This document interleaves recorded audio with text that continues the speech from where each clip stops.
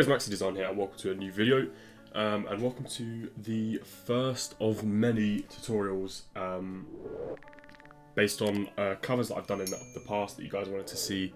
A lot of people wanted to see covers that have been broken down and how I kind of went through and made them. So that's what I'm going to do today. So this is the Post Malone Rockstar cover I did probably like 2 years ago. And a lot of people liked it. It's actually really easy to make. So if I open up a new layer here, the way you do it is you do 3000 by 3000, which is the width and height that I tend to use. You can do 300 resolution if you're going to print. If you're going to print the cover and you're actually going to use it as a cover, then I'd go to CMYK. But for now, I'm just going to do RBG and I'm going to do 72 resolution. Right, so the first thing I started with on this cover was simply just a black background. So I took the rectangle tool and I opened up a black background just like that. I made it a little bit more grey than black. So maybe not that grey.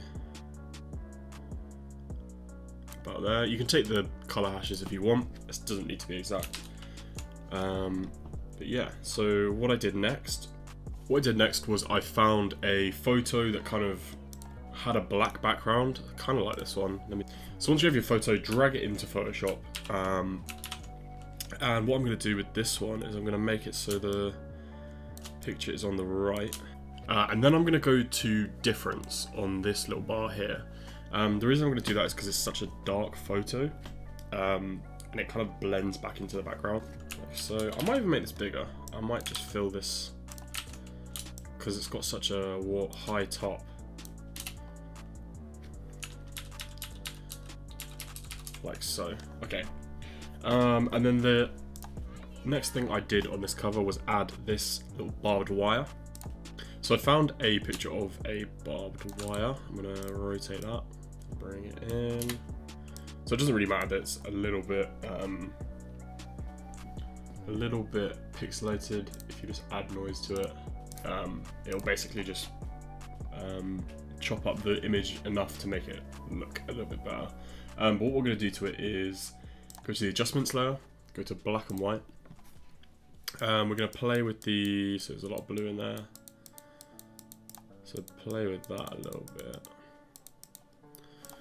until it kind of looks dark enough, and then add noise. You see what I'm saying about changing the quality of it? It makes it look a little bit higher quality, but with the noise. And then I'm gonna play with this to see. Oh, that looks quite cool, like so. So that is on pin light. If you guys wanted to copy that, what I'm going to do is make it so the barbed wire goes behind the picture of, not like that. I'm going to just get rid of it. So if I go to the eraser, make it a little bit bigger, go onto the soft round brush, a little smaller. If you just go like that, like so. So for this cover I did Rockstar. I guess I could do a different song for this one. I think Goodbyes probably.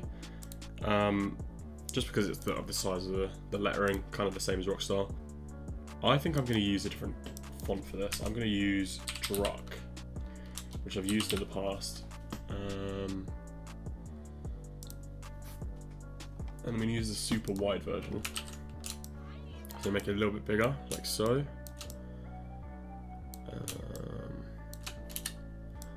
Like that. And then I'm going to bring it down like this.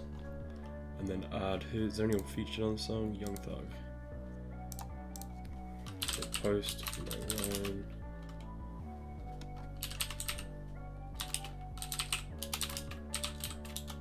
So now you've got your text layer and your background layer. I'm going to try to show you guys how I did this effect with the text. So what I did was I took the duplicated version, which is this one, and I brought it to the front, so bring it above this one that you've made red, and then what I did was I converted it to a shape. So now your letters are all like vectors. Next, I took the fill off, so now it is like that, and then I added the same red and made sure it was on the inside. So the top one is on the inside, then it's on the outside for the bottom one, and then on the line is in the middle. So yeah, everything's fine there. I just need to check the weight of that. So if I bring this behind it, and then I click on my movement tool and bring it down a bit. Ooh, if I move it. Like so, that's a little bit too thin. So if I go back to my shape tool, make it 3. Yeah, that's a lot better. And then what I'm going to do is duplicate it. So every time you duplicate it, go to the bottom one, or drag it below, whichever you want to do, like so. Lastly, if you wanted to add textures, you can. There's loads. I do actually have a texture pack on my channel that you can download from, which includes all of these. But yeah, that's pretty much it. I mean, you could really test about with all the different options. So something like this, and just give it a go. So you can end up making stuff like that. I think that looks pretty cool. If I turn it down a little bit, and then get my rubber,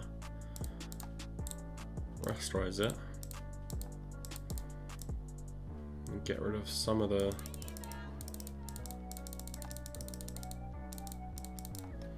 like so. Yeah, there's tons of different things you can do with the texture pack, and then play around with the different variants of layers, and what you can do to the layers. But yeah, I think that's pretty much it. Let me know what tutorial you want to see next. Yeah, I'll see you guys in the next tutorial. So yeah.